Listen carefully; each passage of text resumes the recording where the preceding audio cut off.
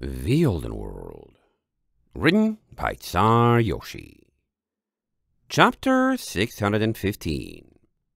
Onwards to Izvaldi. Starlight! There you are! Starlight stood by the Immortal Dream's railing, letting the night wind blow for her mane, as Stormhoof's countryside drifted far below. The great pink energy comet propelling the ship from overhead prevented the deck from growing truly cold, though a chill was already working its way into her fur.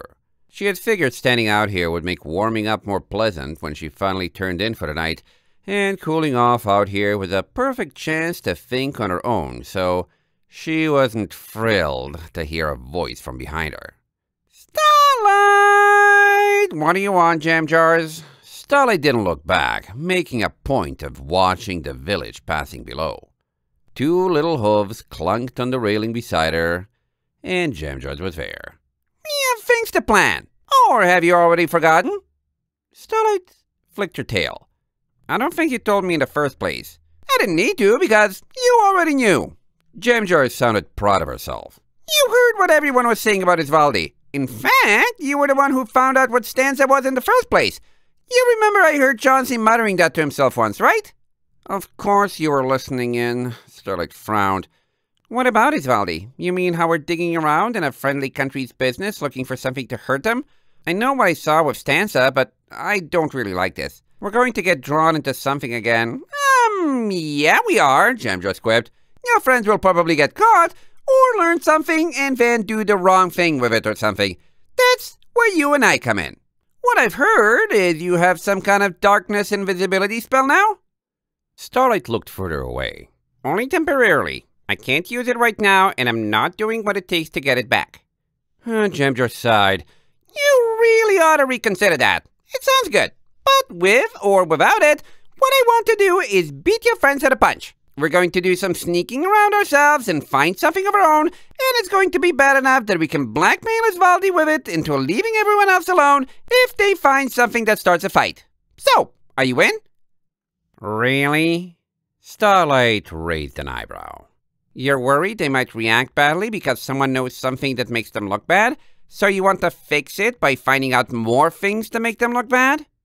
"Critical mass of fear of embarrassment." Jam Jars grinned smugly. "A tried and true tactic.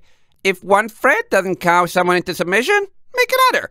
And besides, we can keep anything we find to ourselves, so if your friends handle this well and everything works out, Izvaldi will be none the wiser, and it'll just be a backup in our pockets. Come on, this is my field of expertise. Work with me here, Starlight." "Are you sure?" Starlight frowned, tilting her head.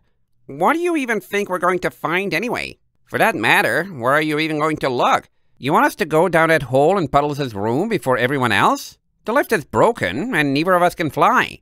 "3 steps ahead of you," Jam just promised, leaning casually on Starlight's side. "Remember when we snuck around the first time we were there? We saw Percival, their Griffin honcho, making kissy with a mare. You know, heresy laws and all that. Percival outranks Chauncey, and whatever's up under the hospital, it probably isn't connected to their leader having an affair. So, all we do is sneak around some more, get more evidence on what's going on, figure out exactly who he's dating, and then, if Chauncey gets mad or tries to rope the rest of us into anything, we go to Percival and threaten to spill his dirty little secret to Meltdown unless he pulls rank and makes Chauncey leave us alone. See? Foolproof." Starlight wanted to protest, but the more she thought about it, the more Jam Jars' plan actually seemed sound. Forcing back a threat with a bigger threat sounded like an invitation for someone to do something even bigger to them in retaliation, but as an emergency car they only brought out if they really had to.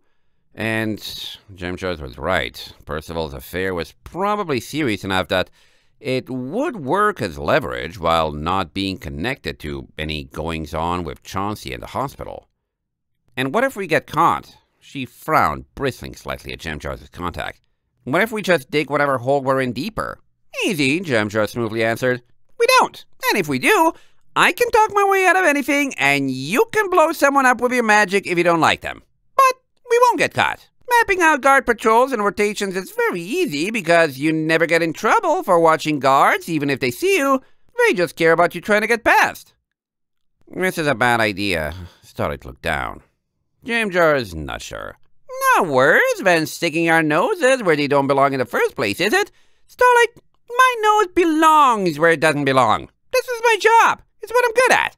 She tapped her blank flank. Come on, trust me. Or are you seriously going to sit back and do nothing? All right. Starlight got up and sighed, pushing Jamjar's offer. I'll help you sneak around.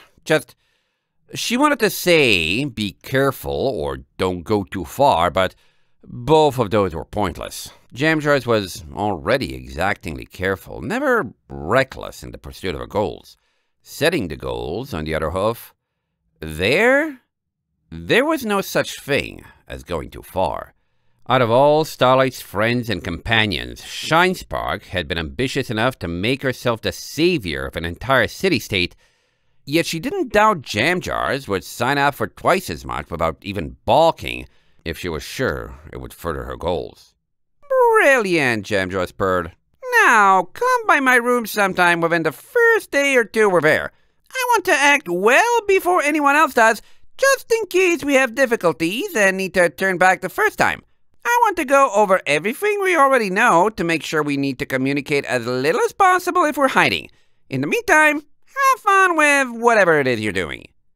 She left with great ceremony, swishing her tail and humming a tune. Starlight sighed and shook her head, but there wasn't really anything she could do. What would she stop at to protect her friends? Anything? How about taking a risk with a high chance of backfire? But Jamjar's was a far more skilled sneaker and manipulator than she was, so she would have a much better ability to weigh the risks. But this still didn't sit perfectly with her. But the sentiment was in the right place, and she couldn't do nothing. But wasn't there anything better she could do? But from the weather, or her own indecision, Starlight realized she was finally feeling a lot cooler. At least Jamjar's was giving her time to think about it. She abandoned the railing and moved toward the door to the stairs, hoping spending the rest of the night with Maple would make her feel better. A few beginning drops of rain encouraged her on her path. End of chapter 615.